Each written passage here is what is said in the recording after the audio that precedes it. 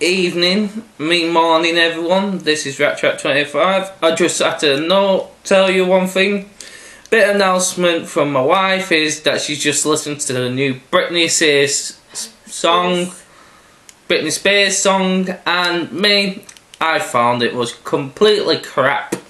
I found myself doing that halfway through the song because that's how crap it is. It's like something a Chav would listen to. Okay, my toy review today is this one. For the 40th time I'm trying to do this.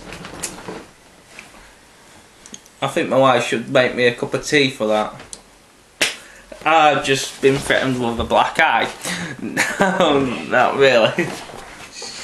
She's a bit of a rum bugger. Lovely. I love her too much. I'll make her a cup of tea afterwards. Thank you.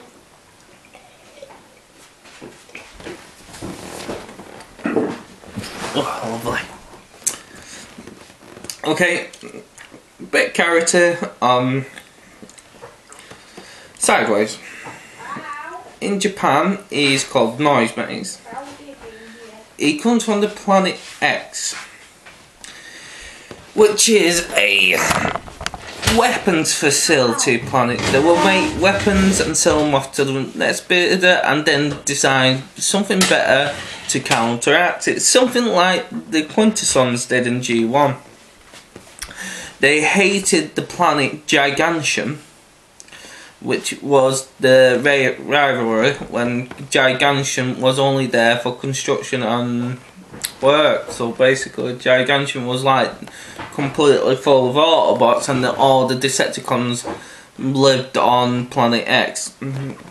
His twin brother is actually Soundwave in the show played by Gary Chalk.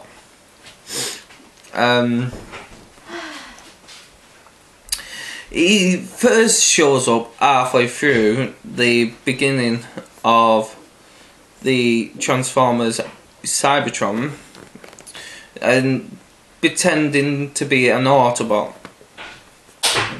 But if you watch Transformers Armada, Sideways is a bad guy.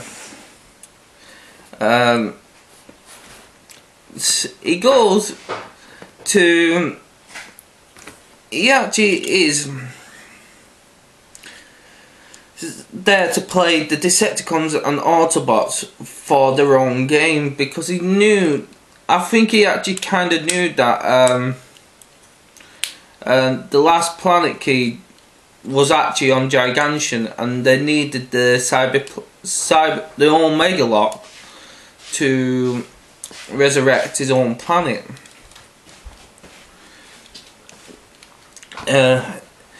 He starts messing and playing around with Starscream most of all, because he finds out Starscream's the more powerful out of Megatron, and he can absorb the power of Primus by stealing the Cyberlock or Megalock.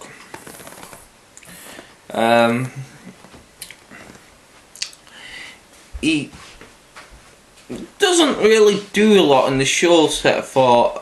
He's more of an espionage kind of person. He would say one thing to the Autobot, saying like, "I'm a spy sent from Cybertronian High Council." Then he would turn on the Autobots and blast them in the back as soon as their backs are turned, and he runs off chasing Starscream like a little lost puppy. So it becomes more like Starscream's little pet or lapdog. This is actually the Noise Maze version, not the Hasbro one. This is actually the Takara one. My wife's eating a chocolate digestive. Is she enjoying it? Tell the viewers. Oh. Well, she's stuffing her mouth that much she doesn't want to say it. She loves it that much. Okay, other than that, he does meet his end well, it does get transported with Soundwave, and Soundwave, Starscream and Sideways go to another dimension. Excuse me. He does have a few gimmicks. His wings become his weapons, become swords or lance. Very nice to hide away like that. He does have his Cyberlock gimmick. You see Autobot there, one is shield up. You lift up the harm cannon. You get his cybernetic key with a Decepticon symbol. Push it in if I can. And as you see, it pushes down to show the Decepticon symbol. I think it should have been the other way around. Just plainly because, oh, they could have done something more with that.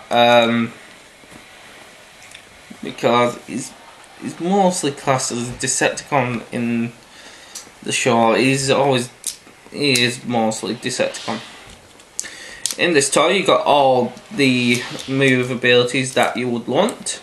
He's got an elbow joint. He bends at the shoulder. He does do a full 360 with his arms, like that. His head's on the ball joint, and bends at the knees and bends at the foot. And his legs or hips are ball joints. He does have a cape. He has been repainted and remoulded 3 or 4 times, I think.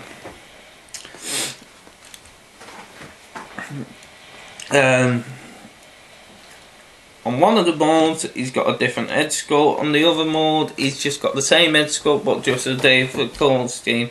The one first came out was the Revenge of the Fallen 2.0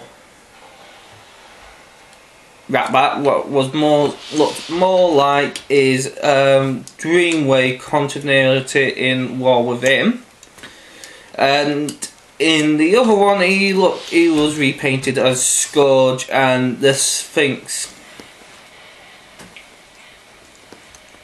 Both the Sphinx had different head sculpts. They all had the same head sculpt, you know, but the Scourge one had a completely head mold to the Sphinx. To transform this guy, how I like to do it is click the head up, and it opens the cockpit. You turn his head around, you push it down and push it back with your thumb. Then you lift his cockpit up. Then you push his cape up. You take the one with the fusion cannon, turn his arm up, spin it around, and fold it under, turn it around like that.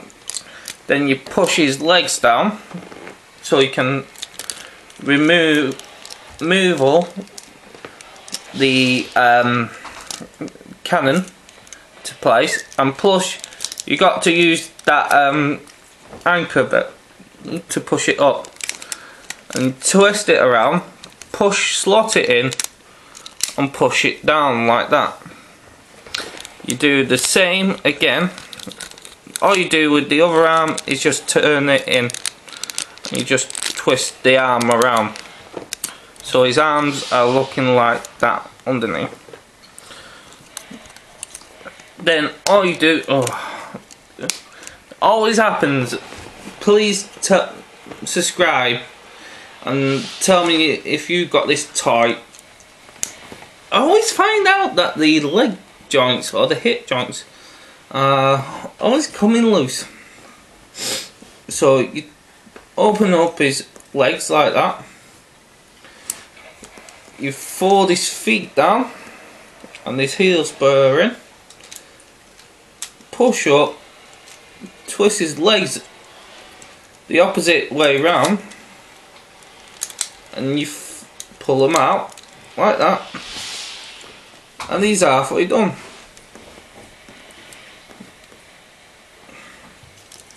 You fold his legs in on the cells like that.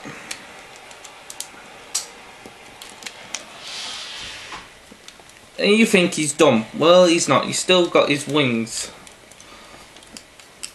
What I do is, because it's easy, is to take the wings out and pull the black bits from under it, what was keeping his wings stable, fold them down with the orange bits and move them around,